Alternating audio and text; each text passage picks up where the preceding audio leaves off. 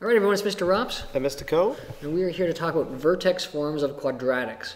And there's two podcasts for this one. The first one, these two podcasts are going to deal with the fact that we're going to learn how to read information from a quadratic in vertex form so we can graph it. Then, wow, what a crazy slide. Got a bit of a time lag going on there. There is. There it goes. There we go. Then we're going to talk about domain and range. And finally, we're going to, given some information, you're going to find the quadratic equation. So we want to be able to get a quadratic, graph it, and then take a graph and then find the equation. Works both ways. Both ways around. Right. Okay. And so when we look at our equation, Nope. wow. This has been really slow, huh? Oh, there it is. There's the general vertex form of an equation. Right. This h and k is our vertical shift, horizontal shift, and so the vertex ends up being h and k. And our a value is basically the vertical stretch, which makes it fat or skinny, and or upside down or right side up, concave up or down. Yep. So let's go and actually do a problem. Let's see what we have to do. Okay, first scenario, y equals negative 3x plus 1 all squared plus 2. Ooh. Write down the vertex. Well, I know here is my h and my k. That is going to make my vertex. So the vertex is, be careful here, opposite sign, negative 1, comma, 2. Okay, because in the general form of the equation, it was x minus h, so we've taken away negative 1. Right. Okay. Axis of symmetry, well, that comes from our vertex. I know it goes through the vertex, and so it's always x equal to negative 1. Whatever this value here is, makes my axis of symmetry. And that's our vertical line. Yep. Right. The next thing we want to take a look at is our x-intercepts. Well, in general, to find x-intercepts, we need y to equal 0. That's where it crosses the x-axis. So we set our equation equal to 0 for y. Our y is 0. And then we're going to solve. Plus 1 squared plus 2. And the easiest way to do this one is to bring the 2 over. So I subtract 2. Negative 2 is negative 3x plus 1 squared. And then I'm going to divide the equation by negative 3. And so I have 2/3, the negatives cancel, is equal to x plus 1 quantity squared. Okay. At this point, what am I going to do now there, Mr. Cole? So you're going to take the square root of these now? Or? I am going to take the square root. So when I take the square root, I have to be careful to make sure that I make it a positive or negative square root. So I have x add 1 is plus or minus the square root of 2/3. Okay. Subtract 1 from both sides. And so my x is going to be negative 1 plus or minus the square root of 2/3. Those are my x-intercepts.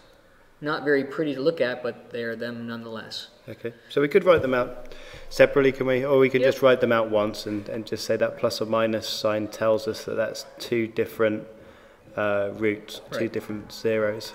Right, I could write it out long form like that, where this is on. All right, so there's my x-intercepts. The y-intercepts, let's change to a different color so we can start to see the difference.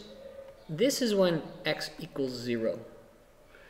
And so to find the y-intercept, I just plug it into my equation. Y is equal to negative 3, 0 plus 1 squared, plus 2, and I compute. Negative 3 times 1 squared plus 2 is negative 3 plus 2 is negative 1. And so y equals negative 1 is the y-intercept. Okay, so we should have enough information now to be able to do a pretty decent sketch of the graph, right? Right. We've got the y-intercept, the two zeros, and the vertex. All right, so let's make a line and a line. And we'll start to put on some of this information. First thing we know is the vertex is negative 1, 2. So we'll estimate here negative 1, 1, 2. There is my vertex. next bit of information that we know the axis of symmetry is x equal to -1. So let's get a nice dotted line here. I know it's going to fall on cross over here somewhere. Nicely done. All right. And then I know my y-intercept is -1. So if I go here now, -1 is about right here. I know it's going through here. Symmetry says there's going to be another point somewhere over here. I can reflect that. Now, my x-intercepts, well... I don't think we even need to use those, do we? No, I can estimate -1 plus a little bit, which is less than 1. So -1 plus a little bit and minus a little bit. 2/3, I'm going to be smaller than 2/3. So I'm going to have my graph is going to be something like that. All right. I'm not super concerned how accurate it looks, but that's the right idea. I know it's going to be upside down because it has a -3 out front.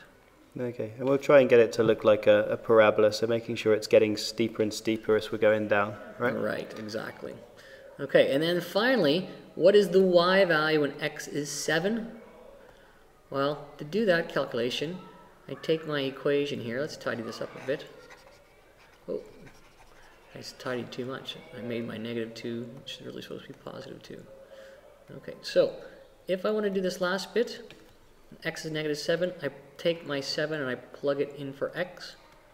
So y is equal to -3, 7 plus 1 squared plus 2. And now let's just do my order of operations inside the parentheses first to get me 8.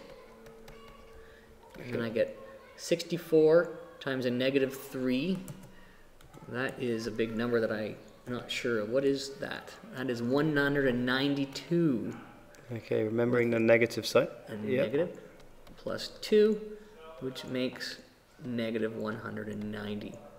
So the y value is -190. This makes a coordinate point 7, -190.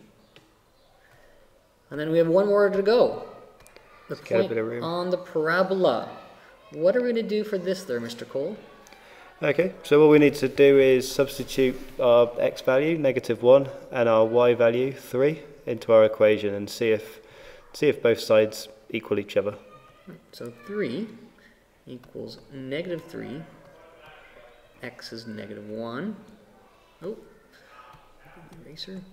X is -1 plus 1 squared plus 2.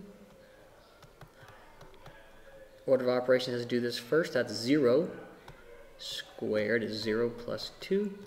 So 3, that's 0 plus is 2. Well, that's not true. So therefore, my conclusion is -1,3 is not on parabola. Okay, good.